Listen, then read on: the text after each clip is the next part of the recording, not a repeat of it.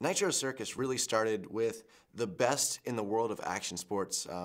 Coming over to my house and we'd film everybody that was trying new tricks because we had what they call a foam pit. So basically a pit of really soft landing area, and it was the first of its kind. So the best in the world from skate, from BMX, from motocross would all come over, we'd film it, and we kind of got us following the action sports world. And then it got picked up on Fuel TV, which was a network that played mostly action sports stuff. And then Johnny Knoxville from Jackass had seen it and said, oh, this needs to be on MTV, and then just kept getting bigger and bigger. Now we have live action sports tours and pretty much anything from your shenanigans on big wheels, old kids' toys to anything we can create, and all the way up to skydiving and base jumping and that kind of stuff. So we pretty much try to do everything and just push ourselves to the limit.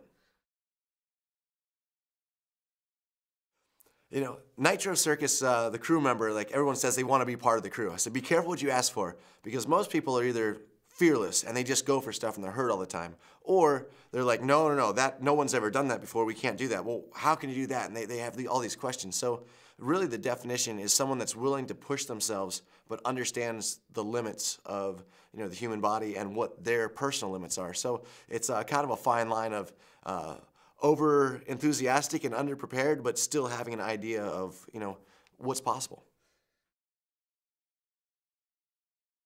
The only real similarity between Nitro Circus and Jackass is that there's a group of friends that are traveling around, around the world, having a good time. The difference is all the Jackass stunts are built to fail. The guys really don't have a lot of talent.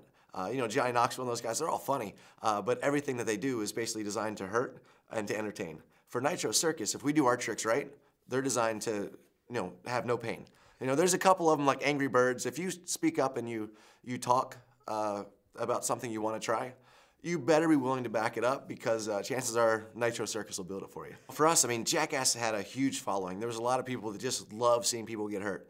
For Nitro Circus, we have more of an action sports following, but everyone that is outside action sports that sees it is like, holy cow, what is this? But it's still kind of I wouldn't even say a little brother. We try to completely separate roads from Jackass. It's ours is more family oriented. No one's really intentionally trying to hurt each other. We try to, it's more of a positive, go out there, be active, and push yourself kind of thing. So for us, we realized that Jackass, is definitely was the first of its type, is a bigger brother, if you will, but we think we can get there.